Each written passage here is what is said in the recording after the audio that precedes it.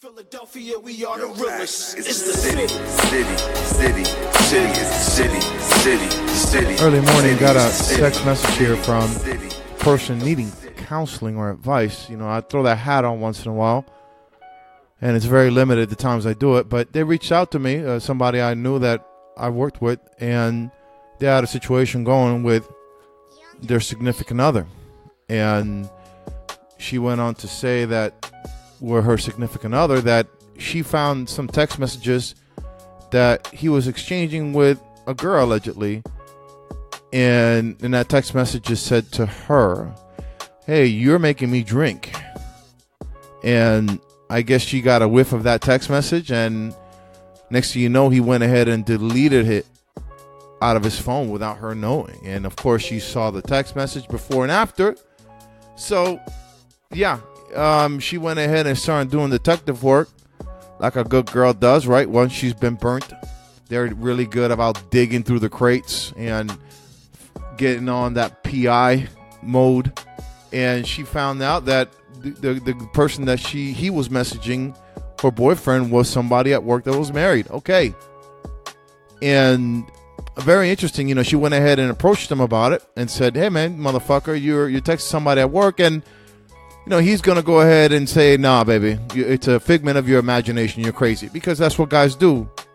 Guys go, you know, I'm giving away the secrets of the trade. I feel like that magician, you know, that show that came on that was giving away all the magic tricks that Chris Angel and all these people in Vegas were doing, and he was just doing them right there, and he had to wear a mask. I mean, that's me when it comes to the psychic, to the mindset of men. And of course, he's going to deny it. He's going to deny. It doesn't matter. It doesn't matter unless the girl's right there. He's going to fully deny till the cows come home, because the moment he gives in, then he knows all his freedom, everything is gone. Like, he wants to leave you spinning in the wind. And that's the way guys work, man. Certain guys are not going to confess to talking to a girl. They're not going to confess. They're going to deny all day long. "Oh, you saw those text messages? Oh, it's no big deal. That was nothing. Oh, man, you're crazy. I don't know what you're talking about." I mean, that's what they're going to do. "Man, she's nobody, man. Yeah, you know, I talked to her a few times, but there's nothing there going on. Come on, man. I love you." You know, they're going to just do that shit all the time. And I went ahead and asked her, "Did you try to get a hold of that girl?" It's like, "Yeah, I actually did." And found out she was married. And she went ahead and blocked my number. Whoa, okay. So that lets you know right there, right? I mean, when you guys denying it, like OJ, and you're trying to reach out to the girl, and she's blocking you because she's married, I mean, that's all you need to know right there. I mean, for me anyway, that's all I need to know. I don't need no concrete proof. Your actions speak to you as far as what you're doing to me. And, I mean, she's just sitting there asking me what I should do. I was like, well, I mean, she allegedly broke it off with her boyfriend or her significant other, fiance. But I said, you know what? I mean, I don't know. How do you feel about me? I said, I still love him. I'm like, yeah, you still love him. So, I don't know. I mean, if you want to talk to him about it, and he tried to flip it on her.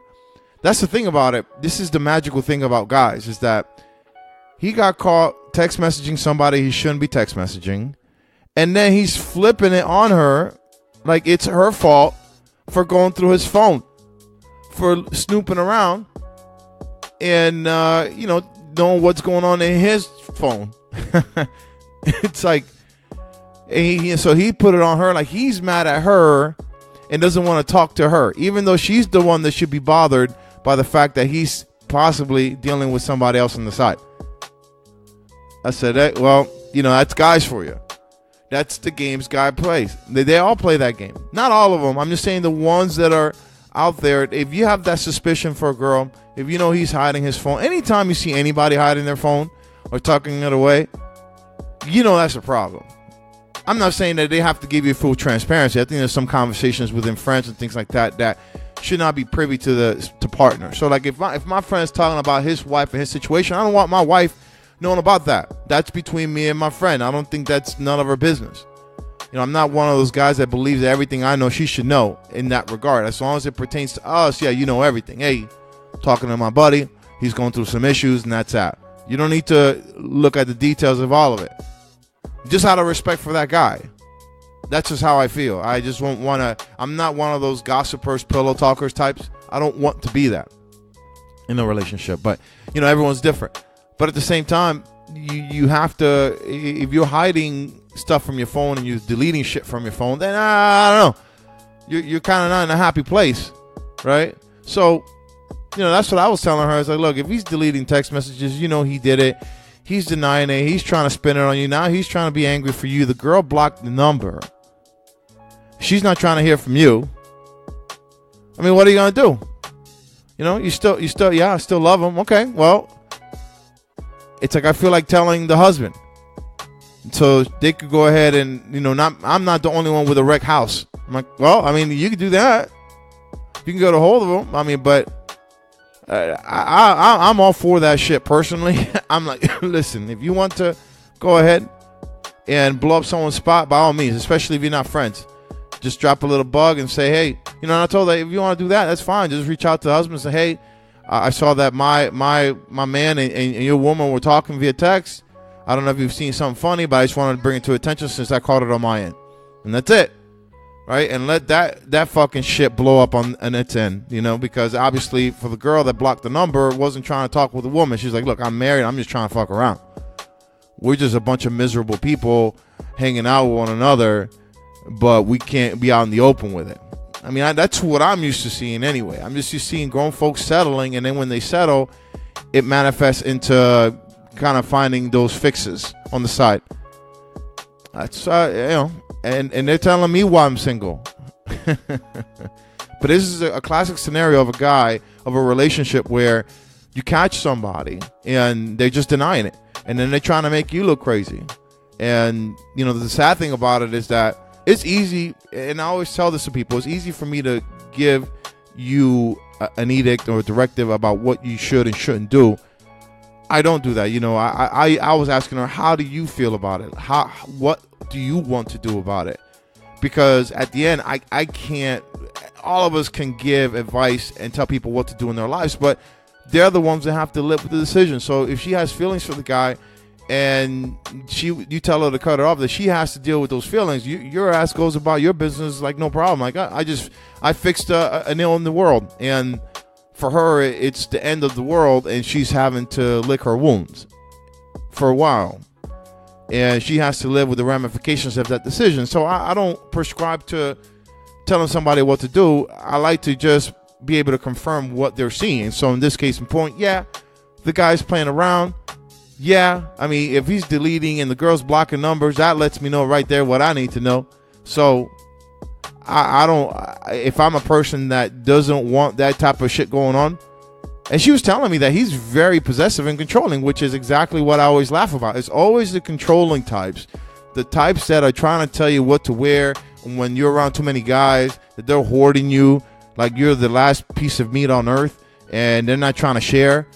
And they're letting everybody know. I mean, as a woman, I know that feels great. I know that's amazing, right? To feel protected and wanted. But when you have that type of control, a man has that much over you, like hawking you, and he's doing shit like this. He's just playing the game. He's having his cake and eating it too. Like, he's not trying to have someone come in and do what he's doing to you.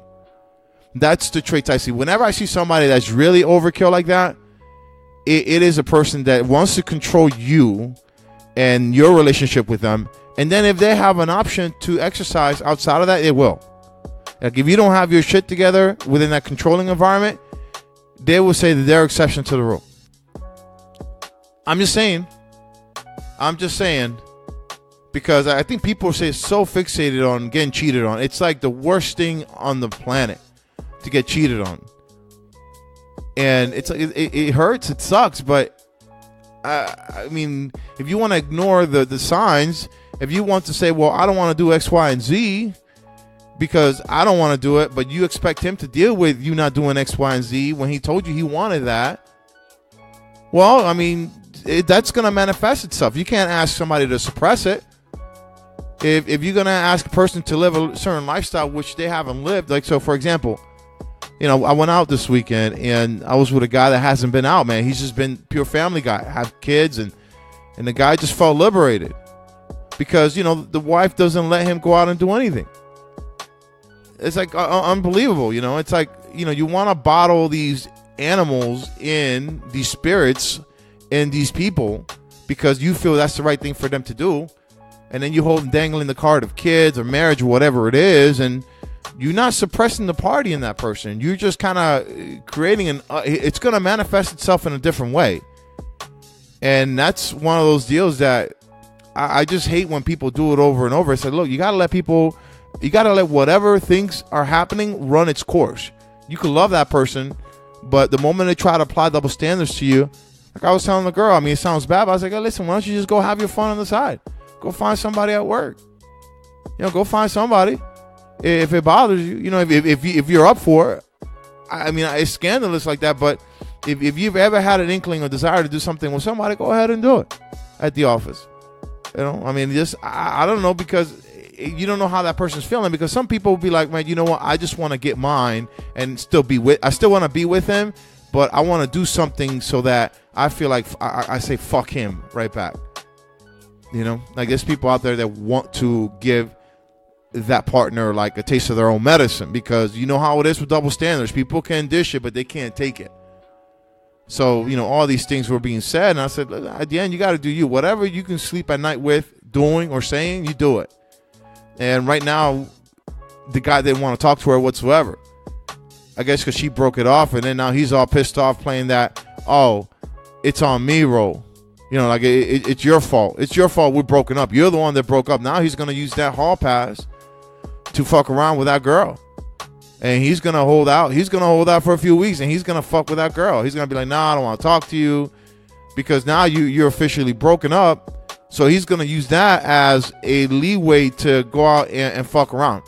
Because if he gets caught during that period, he's going to be like, well, I fucked around with her while we were not together when you broke up. Remember, you broke up with me? I mean, these are the games guys play. Anytime they can, and this is just, they just don't want to be the bad guy.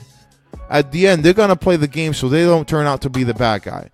And the reality is that it's a dysfunctional thing. I will never understand it. Why can't, in that relationship, just say, look, if you want to fuck around, you fuck around. I'm not going to ask you anything. You don't ask me anything. I'm not saying I'm going to look. I'm just saying, but something happens. Let's just not worry about each other. Let's not look over each other's phone. If you have a problem with that terms, then we can't be together, because obviously you can't be forthcoming about things. Obviously you have shit to hide. So if you want shit to hide, you hide it. I hide my shit, and we don't go about it. And you don't have to tell the world. We just go about and do our business. We have a relationship like normal, and I don't ask and I don't tell, and vice versa. And just make sure that that person that you're dealing with doesn't come into our shit. All right? And that's the way I would play it. You know, because I'm not going to go ahead and there are some people that can't handle it, and that's fine. You go ahead and start from scratch and do it all over again, and then having your profile. I hate liars. If you lie to me, I'm done. I don't want liars. I don't want liars, even though everyone's going to be fucking lying to you from the beginning. You know, like you're going to be like, I hate liars. I hate liars. You know those profiles of those girls that are just tired of playing games. They just want to be with a man, one man. Like men are looking to settle down right away. You know, like it's just, again, the mindset is all fucked up with women. It really is. But, you know, you're going to go ahead, and I'm not saying that this is on the guy, by the way. This is not on the girl. This one is 100% on the guy. I'm just telling you that women don't understand that reality of that men are lying their ass off from the beginning. Like they're just giving you flowers. They're taking you out. They're doing all these things to court you as part of the process. Once you have sex with them, then that's when you know where you stand with them.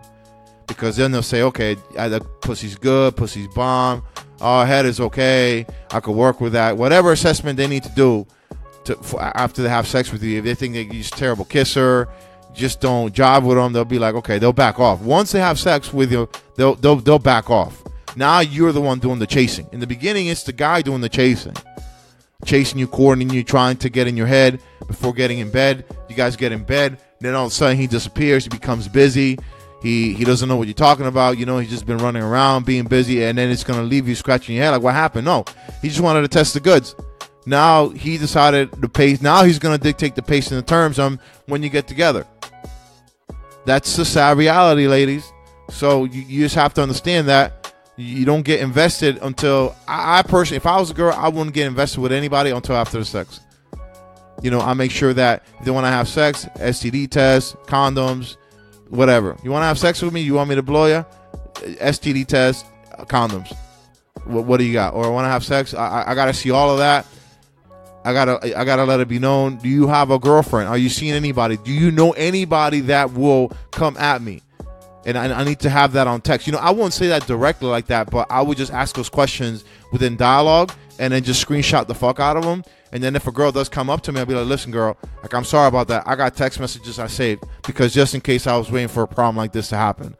Because I know guys lie, and I asked them about it. So my apologies. I didn't mean to knock you. No disrespect to you.